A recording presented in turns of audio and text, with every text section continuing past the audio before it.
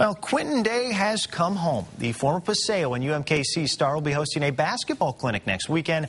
Day has a brief period of rest right now. The 6'1" point guard has traveled almost literally to the ends of the earth, chasing his NBA dream.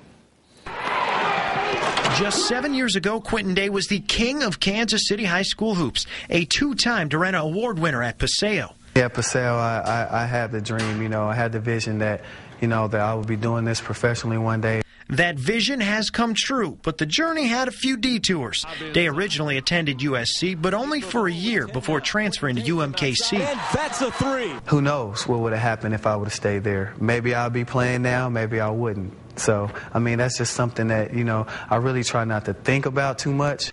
Day is all over the UMKC record books. The former Roo is now bouncing around Europe, averaging 19 or 20 points a game for teams in Turkey, Poland, and Greece. It's a great feeling being away from the States sometime and seeing new things and meeting new people and still doing what you love to do. Day played with former KU star Aaron Miles this season and against the likes of Lennis Kleza. Kleza had a stint in the NBA once, which is still Day's dream. I feel like I can do it.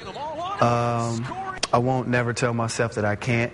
At this point, it may be a long shot, but Day says he would be satisfied making good money in Europe for 8 or 9 more years. European money is not bad.